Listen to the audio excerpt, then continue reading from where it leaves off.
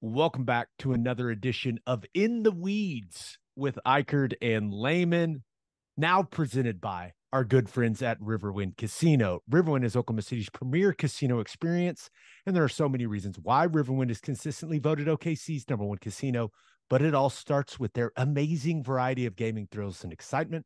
Riverwind's beautiful award-winning environment plays host to more than 2,800 of the latest electronic games with a huge selection of table games, including blackjack, match roulette, and Teddy's favorite, craps. No matter what your game, Riverwind has it in spades and hearts. And to learn more about their gaming promotions and entertainment options, all you got to do is visit riverwind.com. Riverwind Casino, simply the best. Close football game between Oklahoma and UCF. Ted, we have picked two concepts to dive into. We're going to take a look at UCF's sprint draw play and why it was so successful for them in this game. And then we're going to take a look at Gavin Sawchuck scoring that touchdown on split zone. Are you ready to dive in, sir? Let's do it. Okay. Well, are you ready? Or you? Yeah, I'm ready. Let's do Okay. it. This is an interesting concept. This is an old school play. I haven't seen anyone run this play in a really, really long time. Whenever you have a mobile quarterback like they have in Plumlee, you move the pocket a lot. You do a lot of boot passes. You do a lot of sprint passes. Well, this is the sprint draw. All right. The quarterback gets a snap. It looks like he's scrambling out to his right, rolling out to his right on a sprint pass. That's the action of the quarterback. All right. The back, you see, just takes a little step to the side, opens up the arms to take the handoff, and the quarterback just kind of puts it in his belly. And the blocking across the front is unique. You don't see this in any other play. They just do like a little half turn to the side. And what they're doing is kind of inviting guys to cross their face. And when they cross their face, they just latch onto them and turn them. And they hope that someone crosses face, and the backers aren't used to when someone crosses face and gets in another gap, and it messes up the gaps. And the sprint action pulls everyone with the quarterback, right? So when people start crossing, there's usually a cutback or something in there that the running back can find. Now, I don't know what defense we're in here. It looks like we're just adding a Mike backer here to the rush, and I think we're dropping the backside defensive end. But he's not really going anywhere because I guess he's dropping off of the back inside too. Would be the back inside, so he's not really flying out of there. So as you see it unfold, and we jog forward a little bit here, you see how Stutzman goes kind of flying out of the screen to his left off of the sprint action to fill the gaps. Now, R. Mason Thomas goes to get the quarterback. The defensive ends are in a very difficult spot here. He has to contain the quarterback on the sprint pass. So that's why on his initial outstep, that's why he gets really wide, because he's thinking in his mind, oh, it's sprint. I got to get out to contain it. So he widens out. So you can see that gap right there. And I think Stutzman feels that. And it's hard to know where the gap responsibilities are. I think Kendall Dolby is supposed to be in there and should be filling that gap. And then you have Kanik in his gap that he's blitzing. Then you have Isaiah Coe. It looks like he wins front side because he started up in a head up zero. And then whenever you see on the backside, I think Stutzman should be in this backside A. And then we have like a little fold going on with the defensive ends because the inside is looping for contain because it's a blitz. Like all that stuff messes everything up to show you how it's supposed to fit. But it all shows that the sprint action when the quarterback is coming out, it pulls the defense that way. And a lot of times they counter all the way out the back. But the other spot that it hits, and you'll see this in a second, is how R. Mason Thomas thinks it's sprint widens right there to the quarterback. And you can see that huge void right there. And Stutzman kind of ends up being in that spot. We won't talk about what happens to Kanik on this one. Don't look Nothing at Kanik good there. Now, the other thing that's interesting is whenever you see Key Lawrence, he comes up and he fits this really nicely. Okay. He's like, I think he's the deep safety, and he comes up, sifts through the trash and finds it. But whenever you see Bothroyd, so the concept in defense is, and as a defensive end, he always has to keep everything inside of him, right? Everything is inside of him. So you can see how in the beginning he shuffles. Go back a little bit, Gabe, to where whenever he's first right here, okay, freeze it right there. See how he's square. He shuffles, and then when he turns his shoulders to go right there, he loses contain and it's too late. If he waits and shuffles and is more patient, Key Lawrence makes this tackle here and minimizes the gain. But as soon as he turns his shoulders, we've totally lost contain. So that's why you have to be really careful on the backside.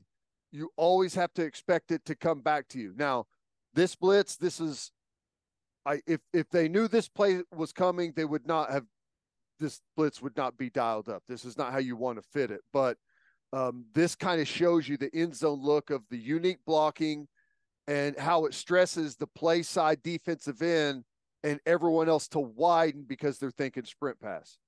So not only, I think the key, you're talking about R. Mason Thomas right here. Yep. And I think one of the things, just from an offensive perspective, that makes his job really difficult on this is, first of all, no one else runs this play. This is the only, have you seen anyone else run this play this year? I haven't seen this play since 2002. Yeah. Now, we ran a little bit of in Buffalo, right? Aaron Cromer, big sprint draw guy. But I mean, this is not a play you see. So even though, and Venables talked about it, like they repped it over and over and over again in practice, it's still not something that you're used to seeing, even though you've, like, you get out there in game mode and you can rep it all you want in practice. You never see this in a game. And the tough thing, I think, for our Mason Thomas in this situation is he is getting what looks to me like max protection almost. Right now, in a perfect world, he's seeing through that tight end to the quarterback. Right. And he's feeling that awkward turn of that right tackle's shoulders. But I could also see it feeling just like max protection to him. So he converts into pass rush mode. Yep. And gets up the field. Up the field. Right. And then all of a sudden, the tight end is batting you by and working. And that's why I think that tight end block on this play, him taking two, essentially, because he throws the defensive end up the field and then goes and finds more work. And he's the one that gets Stutzman. Right. So that's kind of the key block to the play for me is just, hey, this defensive end has been trained that if I look like I'm pass proing him, he is going to he's going to flip the switch into pass rush mode. Yeah. And you kind of use that against him. Yep. Now it's hard to get that action and just be like, no, play run.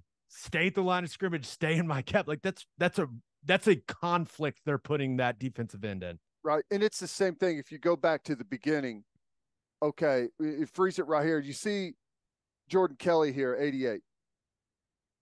He is, because of the blitz over to the left, he is now, and you see Bothroyd is a dropper. So he's now looping for a pass rush to be the contained pass rusher. Okay. You see him loop out. But here's the thing.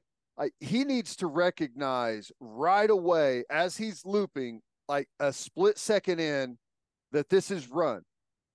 And if he does that and he stops, you want a straight wall all the way across. You don't want all the different levels. So he should, right there, he should have already stopped. If you can go back like a half of a count there, right there, he should already stop. But you see how he continues to go upfield and out and opens that all the way up.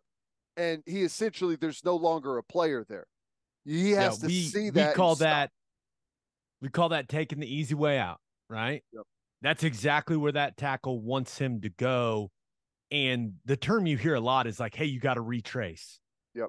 right? You got to feel that. You got to retrace. And you're And right. it's incredibly difficult to do. I'm not suggesting that it's easy because he's inside and he's thinking he has to loop hard outside and fight uphill to contain the quarterback on the backside. So it's very difficult to do. But as you can see, like every tiny bit that he moves up the field and out, think about how much more difficult that tackle is for Key Lawrence. And the same thing with Bothroyd. He needs to stay square and not commit his shoulders right there, because as soon as he does that, it's over. Key Lawrence can no longer make the play. There's nothing to keep the running back in. So this one was in the third quarter, and the broadcast had a great view of it. So I thought it was beneficial to show this view, right? And they end up getting him on the ground, nice gain. And then we can show the big one, right? The 54-yarder that they ripped off in the second quarter. And it's the same thing. Now, they don't have the pressure dialed up in this clip, but you see snap, blitz on this one, turn shoulders, right? It basically, when you see those shoulders turn, you see that from the offensive line.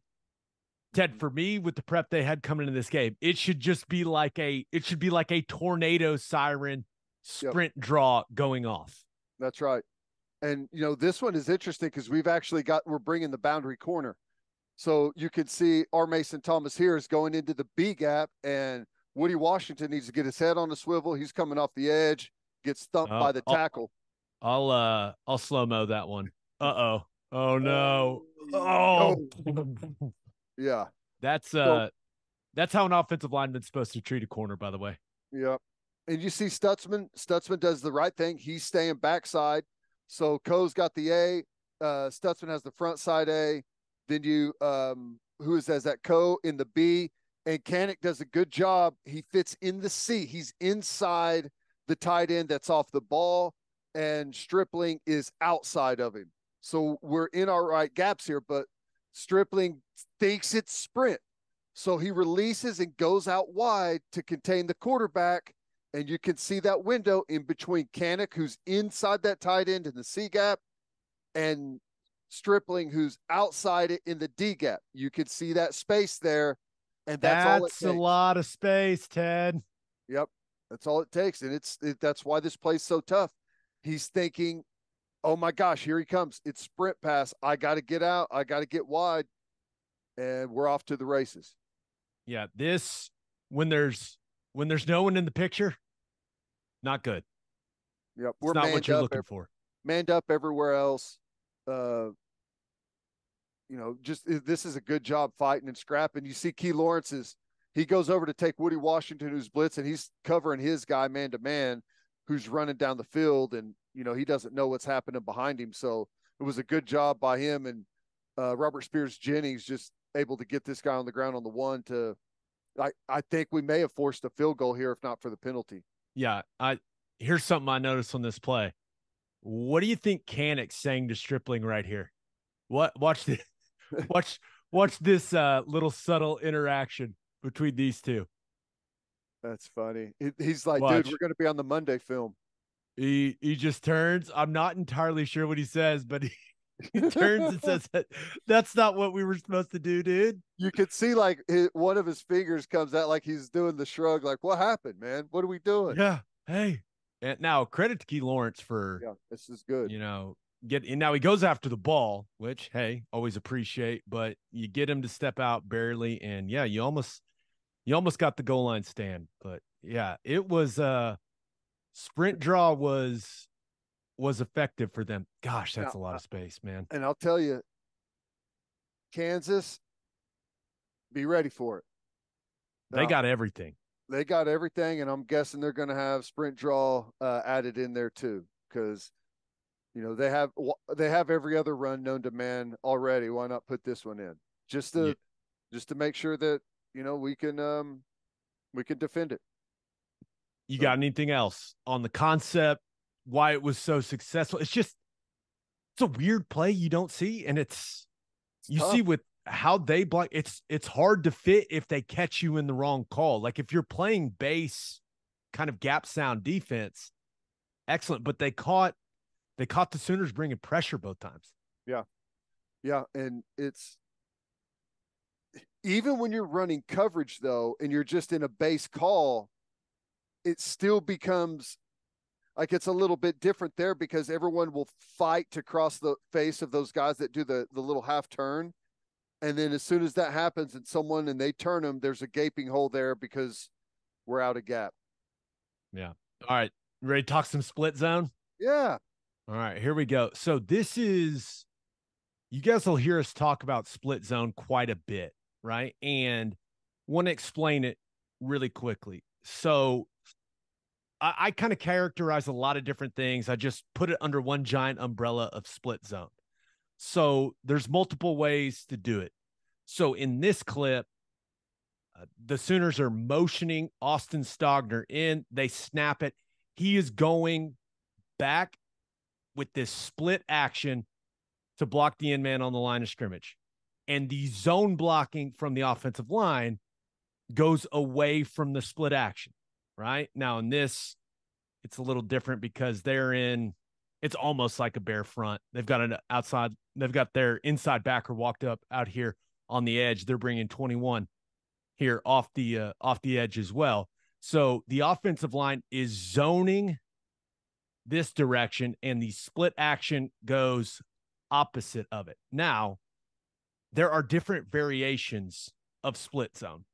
So sometimes you'll see a lot of teams run it, and this is OU runs it a ton, where the tight end's kind of in a wing position where he's lined up here, right? And he does the same thing. Go cut the end man on the line of scrimmage or go get in a car crash, essentially.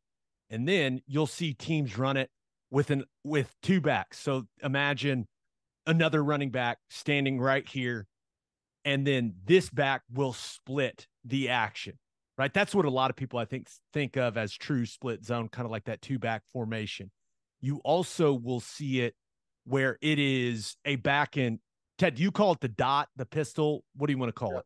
Dot, yeah. So you'll see a running back directly behind the quarterback in the gun, and then you'll see an offset back over here, right? And still same split action, offensive line zoning away from the split action. So for those of you that have been wondering, now you know what split zone is. Congratulations. Now you look at this concept, right? With the way that they are lined up, the pressure that they are bringing, you're going to see Rouse thinking, I've got this man. You've got Caden Green thinking I'm working here. These two are working to zero. And this is where you have to be really dialed in if you're an offensive lineman. This guy, he's number 9. He's a safety. He's running sideways. He has Stogner man-to-man. You have to be able to recognize that in that situation, right? And I'm sure they worked on that in practice, anticipating, hey, if we get man coverage here, this guy's going to be running with him. He is not in the count. Traditionally, safeties, when you think about running plays, now there's exceptions to everything, but safeties are typically not the offensive line's responsibility a lot of the time, right? They are usually free hitters where the running backs are supposed to make a miss, or wide receivers are supposed to come in and crack those guys. So you look at this concept, you've got Rouse and Green working out. You've got Rame and Bird working to zero. You've got Guyton working here. And then Stogner is coming in motion, split zone, right? Now, you'll see this guy coming off the edge. He is going to be held by Dylan Gabriel. This is why having a quarterback that is a threat to run is huge for your run game because of the hesitation it can cause in situations like this. They have to honor his ability to run. So when you look at how this unfolds from a blocking perspective, whoop, boom, straight through. Okay. So you look at it, you see this is something that a lot of people won't probably notice. Caden Green and Walter Rouse do a tremendous job of exchanging their two guys over here, right? D tackle that was over, Caden Green hits out, little gap exchange comes out because of the pressure coming from the other side. It's very similar to what we talked about with Bothroyd on the sprint draw. He's coming back in here, and Caden Green, watch what Caden Green does. Not only does he recognize it, but he goes and ruins the guy's day. Oh, man. Oh, just on his back completely. That's physical stuff. I like that. Now, Stogner, car crash. Great job, right? Now, this is a good job by Sawchuck running through an arm tackle, right? Was it perfect? Was it blocked perfectly? No, but this is something that OU hasn't done a lot of this season, is kind of run through the trash. And Sawchuck right here, the guy's got an arm on, he's got two hands on him, runs through the trash. Now, you look at what Savion Byrd does on this play. I would like to see him be less measured coming off the football, but he recognizes this pressure that they're bringing, right? You've got pressure coming off the edge. This guy, Ted, he doesn't seem overly eager to try to get into the A gap for some reason, right? When you're thinking, hey, this guy's coming off the edge, these guys are hitting a gap inside, right? So watch Savion. I use the term take him farther than he wants to go, right? So he does a nice job being there, knowing it's coming, right? He's giving help. He's got his eyes in a good spot. They're working to zero. He turns him, and then right here, right, he takes him farther than he wants to go. And that's really the key to the play. Could it have been a little better? Could it have been a little more violent? Sure. But the finish is the key, and that's what creates enough space for Sawchuck. Now, Guyton is just eating zero alive. I mean, look at this. That's what you want, just, I mean, all up in him. But that's good execution, right? Great runs. They're not always going to be these gaping holes, right? But that's as good as they ran it all day, right? And that's the most explosive run of the day. And you think about, there's a moment, let's find it right here. Who do we think Sawchuck is looking at? I don't know. He's looking for anyone over there. And it gets even better. Watch this. I mean, this is a 30-yard run. He scores the touchdown. Did I do the right thing? Was I supposed to score? He's trying to find a teammate that's going to tell him good job. Like, you did what you're supposed to do. It's okay. We could score here. I don't know what they talked about. But it was funny how that all played out. It was, and it's good execution of one of their core concepts, and it's kind of a creative way, right? Stogner starts out in the slot in this clip. They motion him in, and they get him on the run for the split zone action, which I'm sure that inside backer standing up on the edge over there was thrilled to see. But it's good execution, and they're capable of more than this, right? They can do this more often.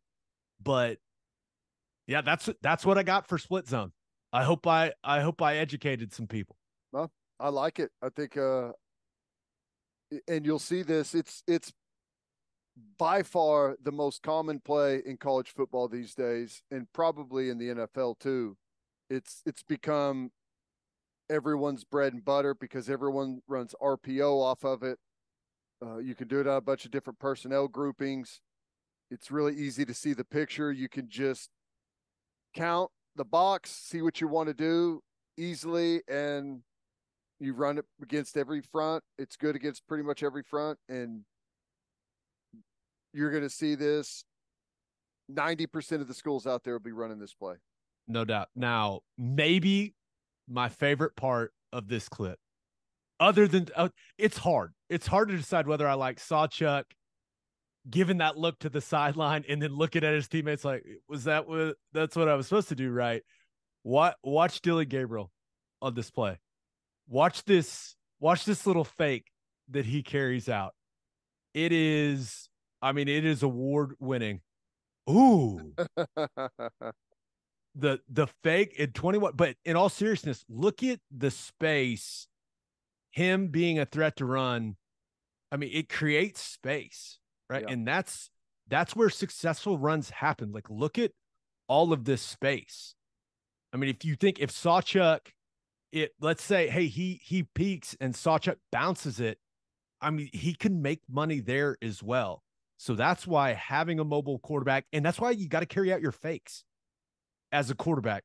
I know it's boring. I know it's not the fun part of the position, but it can be the difference between a 3-yard gain and a 30-yard touchdown.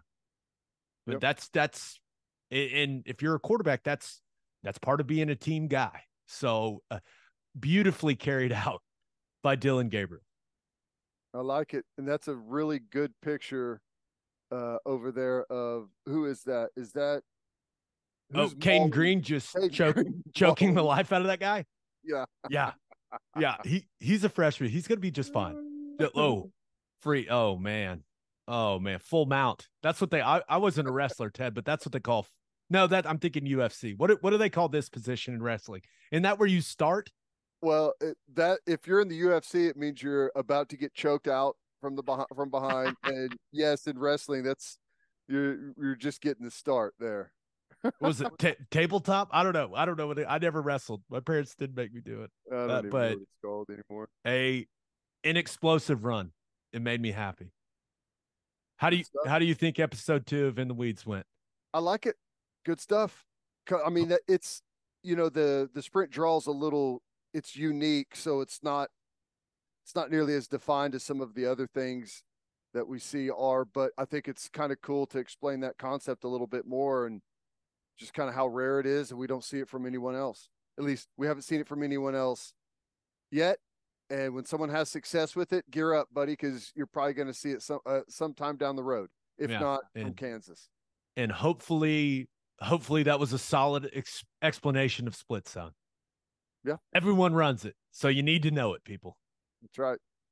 All right, please make sure to subscribe to our YouTube channel, and if you really liked this content, there's a super thanks button. I think it's right about down that way. If you want to show your appreciation for us doing this, it would be appreciated. All right, we'll see you next time on In the Weeds with Ikard and Lehman.